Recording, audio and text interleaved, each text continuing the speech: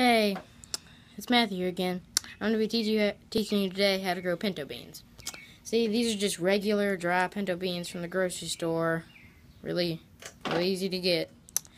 So, basically, all you do is you boop, boop, boop, and boop, and push them down. Cover it up. And I'll get the hose going. Okay, so I've got the hose going.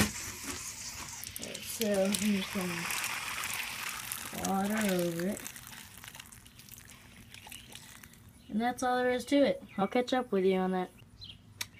Okay, so it has been 3 weeks. I haven't got to get back with you because I've been on summer vacation. So, look at these beauties. I mean, look. See, look, I planted 4 beans. There's 1 plant, 2, 3, and a 4. They all grew, so I'm pretty happy about that. So, thanks for watching. Bye.